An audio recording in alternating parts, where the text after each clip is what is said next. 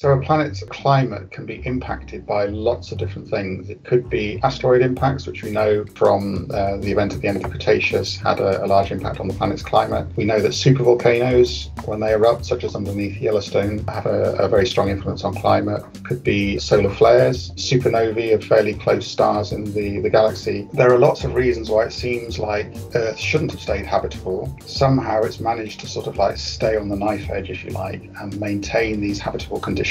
Even though it seems like it should be really precarious, Earth has stayed habitable, and obviously if it hadn't, then you wouldn't be here.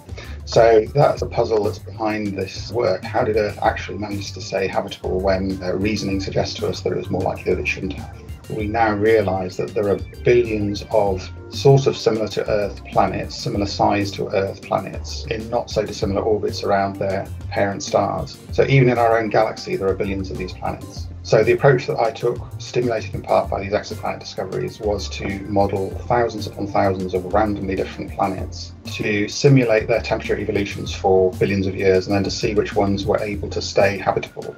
And then from that to try and gain some lessons about what it means for Earth. We found that there was a whole spectrum of different degrees of success of different planets. So there were large numbers of planets that stayed habitable just occasionally. Some of them stayed habitable quite often. Some of them stayed habitable the majority of the times.